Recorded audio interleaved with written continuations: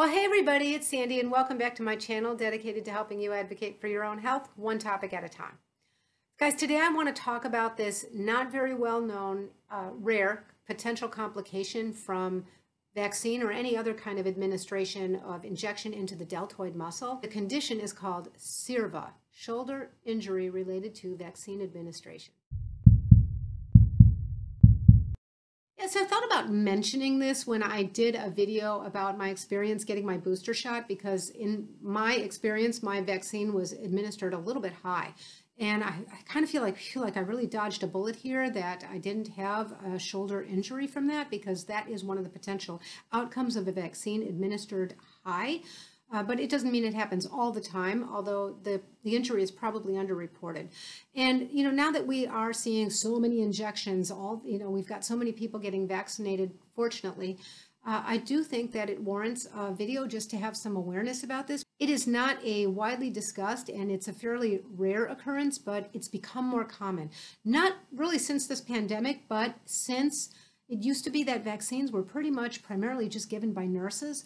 And in recent years, more and more different kinds of practitioners are allowed to administer vaccines. I'm not saying they're not good at them, but we just have many more people doing it and many different backgrounds of people doing it. We have MAs, we have pharmacists, we have pharmacy techs. Some cases we have students who are giving vaccines. My thought is this might have something to do with why we've seen a rise in SIRVA, shoulder injury related to vaccine administration. Please nobody take this to mean that I'm saying don't get vaccinated and don't get vaccinated by a pharmacist if that's who's giving a vaccine in your area. Absolutely not. Overwhelmingly, the evidence weighs in favor of getting a vaccine, but I thought I would just tell you a little bit about this injury and actually how you can avoid getting it. Even if you're not somebody who really knows about these landmarks, I will tell you about the landmarks on the body, but you'll be able to avoid this problem, which is already rare to begin with. So I had a little bit of a scare, because really you don't know that a vaccine is given too high until it's done, right? You don't really know where a vaccine is going, like they put it in and boom, it's done. It's all done in a fraction of a second. And I do remember registering in my head, well, that's a little bit high, and, when your arm hurts a lot from, I had a Moderna booster, I had the Moderna original series, it makes your arm hurt anyway. So then if you do feel, and in my case, I knew that the vaccine was given a little bit high, then you've got to sweat it out a little bit and wonder, is this an injury? I'll have to wait like 48 hours when this should be down, if it's just inflammation, and then see if I've got any kind of a sequelae from it. It looked to me like mine was given slightly high, and it just was probably at the very high end of the deltoid muscle instead of in the belly of the muscle. For sure that was the case, but you never really see where it goes under the skin, and when it's given high in the muscle, it really could be that some of it is out of the muscle, because the muscle is thinner up at the top. The belly of the muscle is kind of in the middle. And the problem is that sometimes that can go into the subcutaneous tissue, and that's just not as vascular as the muscle, so you don't get as much of an immune response. But the bigger concern is that if it goes any further than that, depending on what size needle is being used, it can actually get into the joint, particularly in petite females, because there's just a whole lot there in a small space. So, when this gets into the joint, then you have really big problems. And very often it manifests itself by severe pain, and pain that won't allow people to lift the shoulder, so that, especially in this direction, they usually can't get above here. Another indication is that lifting your arm in an arc, so like this, you get to a point where there's pain, and then if you work through the pain and continue to lift, the pain stops, and then when you're up higher, there is no pain. Some people can't even lift it any further. It's not a question of working through the pain. They can't do it. There's all different ideas about what might help with this. There are all different therapies, like steroid injections, there is physical therapy, there's even surgeries for it, but it seems like a significant proportion of people who suffer this injury don't find relief, or it takes a very long time for them to find relief. There are some newer therapies, like surgeries, that I've seen described with washing out the joint, and it seems like that's really promising. But you just don't want to get this kind of an injury, right? Just, you figure you're going to do all the best things and go get the vaccine, and then you end up with some kind of a shoulder injury. And not only that, then you have to wonder, well, a joint's not a very vascular place. If some of this went into the joint, did I get a good immune response? Probably not. The current CDC recommendation is that even if it's recognized that an injection went into the wrong place, that you're not supposed to get another shot. You don't get another vaccine. So did I miss my booster? Did I lose my second shot in my two-part series? I think that all this can create a whole lot of unnecessary angst. In my opinion, it's best addressed proactively with a whole lot of training so that people who are administering vaccines really come to understand the importance of the landmarks. Of course, in my background in nursing, I know that there's certain landmarks that we use by which we give the vaccines, or any other shot for that matter. So an ounce of prevention is worth a pound of cure. But if you're the patient and you're sitting down, I will tell you the certain things that are risk factors for an inadvertent, higher than correct injection. And I'll tell you what you might do to avoid that. So I'm just going to turn my arm kind of to the side because my deltoid muscle is not all that obvious unless I do this. And you can see from about here to here, this bump, that's the deltoid muscle. Now above that is where you get into the shoulder joint, and below that you've got a lot of subcutaneous tissue, and underneath and on top of the muscle you have a lot of subcutaneous tissue. So one of the things that you might not want somebody to do is to pinch here when they're about to put an injection in. That's fine if you're doing a subcutaneous injection, but if you really want to get that down into the muscle, you don't want to pinch and bring up more of the fatty tissue so that a shorter needle especially might not get all the way down to the muscle. If they're using a longer needle, yeah, maybe, but you really aren't supposed to pinch when you're doing an intramuscular injection in the deltoid muscle. You're supposed to use the right size needle, the right length needle, so that you can get it into the muscle.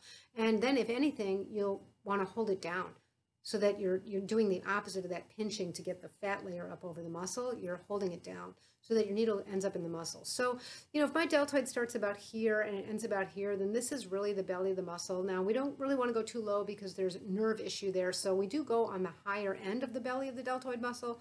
But I'll try to find a picture. I think I took a picture of it. My shot was done in this arm, and I actually saw the mark where the needle went in, and I circled it. And you can see that it's definitely at the very, very high tip of that deltoid muscle. Kind of risky in my opinion. The formula is to use finger breadths from the acromion process. The acromion process is here where the collarbone meets the humerus, which is the long bone in the upper arm. And to take 2 to 3 finger breadths. So finger breadth is the width of my finger. So here's my acromion process. Here's 2 finger breadths. Here's 3 finger breadths. I do 3 just to be safe. It's been years since I've given people intramuscular injections, but that's the 3rd finger breadth. And right below that or at it, you draw a horizontal line, and that does, if you can see, that does put us right at the belly of my muscle. That's about the widest spot of my muscle, other than maybe down here, but that's down low. So 2 to 3 finger breadths, you draw a line and you give it right at the midline, looking at the patient from the side, and that would be about right here. My injection was about right up here. And of course, as soon as it was in, I knew that it had been high. It felt high. The most common complaint when people present with severe shoulder pain, and again, this is all very rare, but when they do present with this after an injection, the most common thing they say is, I had a shot that was given really high.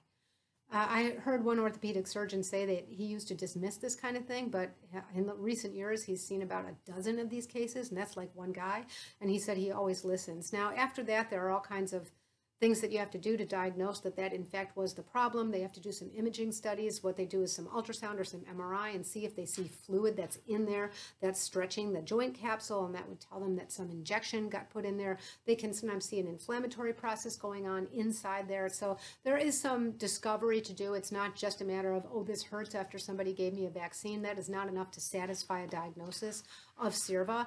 So you do have a road ahead of you, and that usually doesn't start for about 2 weeks because it has to go on for more than 2 weeks by definition. So 2 weeks after the injection, if this hasn't settled down, I can imagine that like 2 days after the injection, like your arm really shouldn't be sore anymore. So then you've got another like almost 2 weeks where you can sit there and sweat bullets about it and worry and hope that the inflammation subsides. But when I went looking at this, it was just really very sad because, like I said, it's just so avoidable if you see these landmarks. So one of the things that is helpful is just to have shown you the landmarks already. You can look at those and see what they are. Of course, that doesn't mean you have the power to do it yourself because somebody else is doing this on you, but it always helps if you know what you're looking at. And then there are just a couple other points I can make that might really help so that you don't have this, albeit very rare, injury. One is that it is more overrepresented in people who receive the vaccine when they're sitting down and the person administering the vaccine is standing up. There's something about that angle that is distorted when somebody's standing up, and they really should be about level with you. So you can ask, you can say, hey, I read this thing and I'm wondering if you'll sit down with me, or can I stand up with you? Next time I get an injection like this, a deltoid intramuscular injection, I'm absolutely doing that. And I can think back, and I know that one pharmacy I've been to, I think where a few years ago I got a flu shot, that pharmacist made a point of sitting down. And I think I'm going to be going back there a little more often than the place I just went.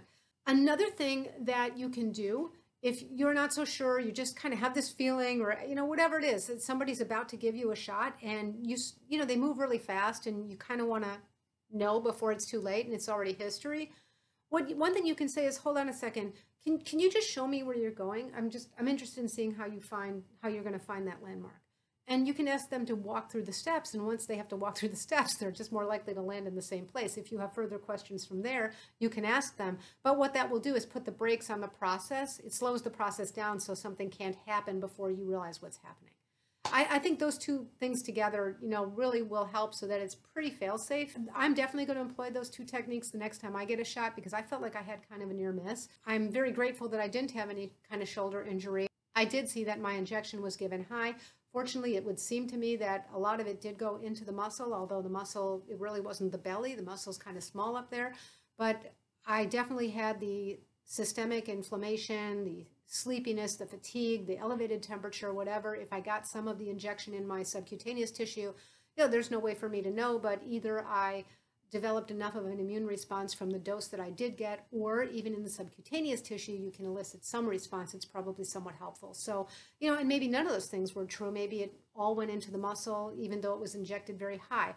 I have no way of knowing, but I'm glad that I'm no longer worrying about a shoulder injury and worrying about, well, now I can't have another shot because that one was gone. The whole thing about, having to go to a pharmacy where I'm not registered and start over, whatever.